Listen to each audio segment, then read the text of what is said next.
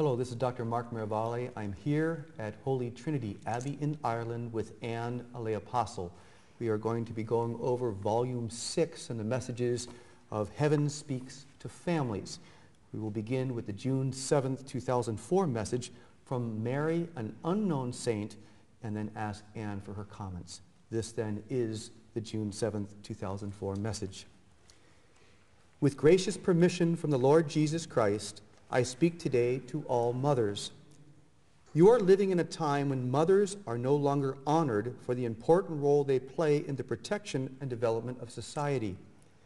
Mothers, you are the cornerstone of the home, and the home is the place where a person's soul begins his or her critical formation. The enemy labors relentlessly to persuade mothers that they should leave the home and abandon the development of their children to others. Mothers, another person cannot love your child the way you love your child. Another person, even though they may be a good person, is not intimately interested in the emotional and spiritual development of your child. Many of you must work to support your family. Jesus understands that and will help you, as will I.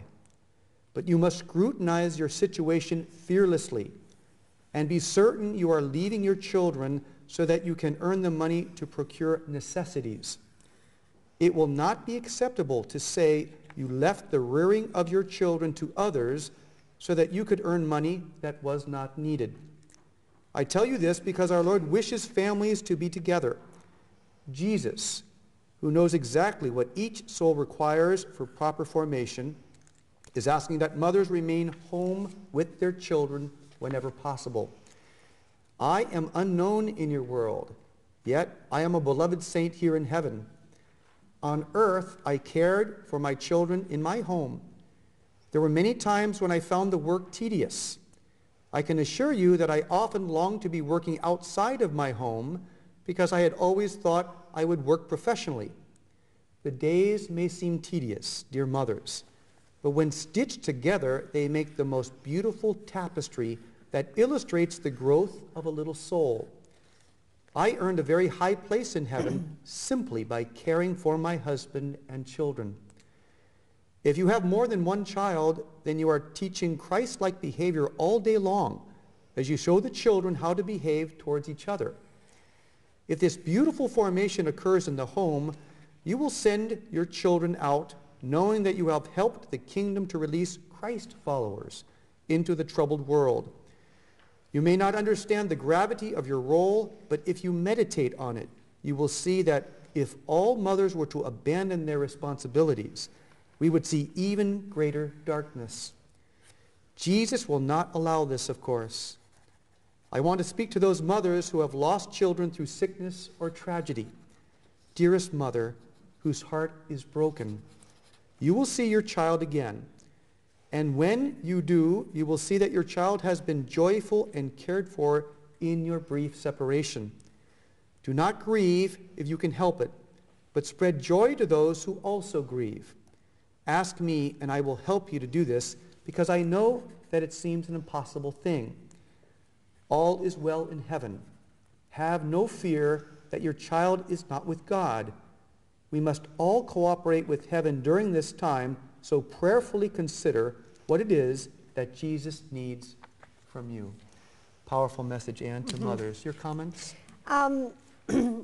It's very strong to hear that the role of mothers, that they play this important role in the protection and development of society. So what this saint is saying to us is that if mothers abandon their roles as mothers, society, all of society is jeopardized. I mean, that is something to consider, isn't it? And she talks about critical formation. Critical, the word critical means it is necessary. It has to be there. If it's not there, very bad things will happen. So this is another thing. Now there's great, I think it's beautiful the way she says that another person cannot really be intimately interested in the emotional well-being of the child. That's very true. Yeah, it seems, Anne, that this unknown saint who says that she has received a very high place in heaven for, quote, nothing more than loving her husband and serving her husband and children, that she's really emphasizing that no one can replace you as a mother in your home. And she also spoke of sacrifice, it being a sacrifice for her.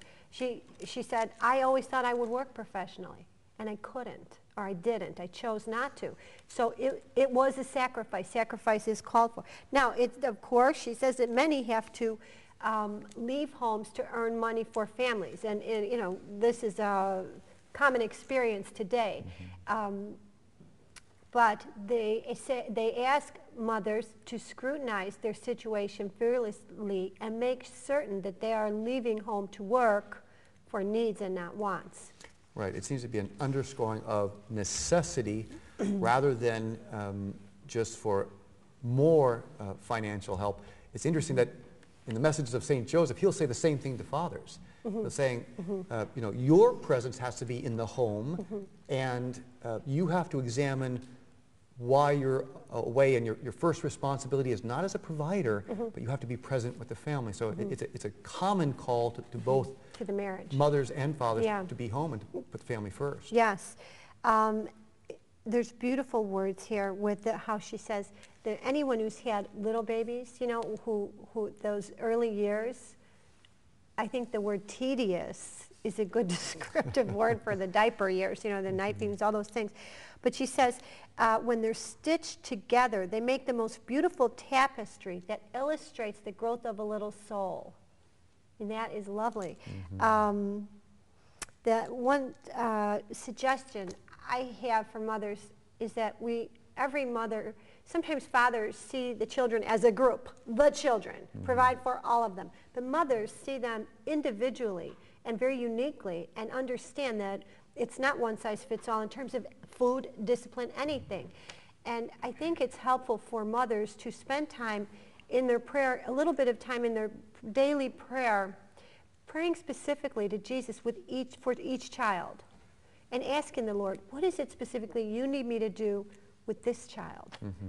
It reminds me of a great philosopher, St. Edith Stein, who said, you know, men have a gift of the universal, where women have the gift of the particular. Yes. And as one father said, you know, our goal is to get the Mass on time, but my wife's goal is each child well prepared? Yes. Are they well dressed? And that's a mother's gift, is the Yes. gift of the particular. Yeah. And it seems like that's highlighted here too, that no one is going to give to your children what a mother can give to the child. And again, going back to the call to be home and to be present. And together.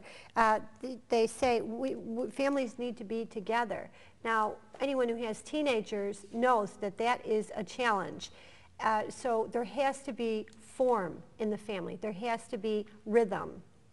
You know, certain things that are not movable, be it the dinner hour or Sundays, or you know, everyone has their own way of doing that, but there has to be some time where the whole family is together as a family.